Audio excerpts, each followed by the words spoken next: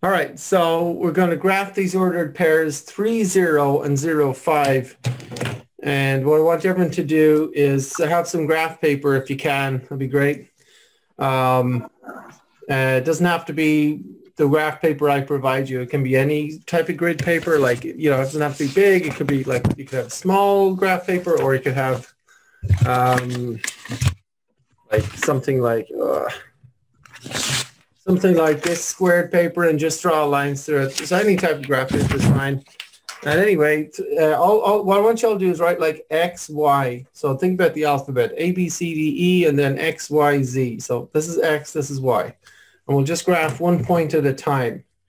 Now when it says X is 3, Y is 0, X is 3, you go 0, 1, 2, 3. And then the Y value is 0. So the Y value is 0 here. So the X's are kind of like, 0, 1, 2, 3, 4.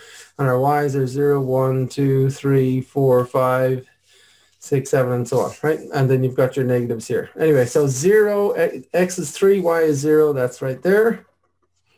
That's 3, 0. And then the other one, X is 0, Y is 5. That's X is 0, Y is 5. That's up here, right?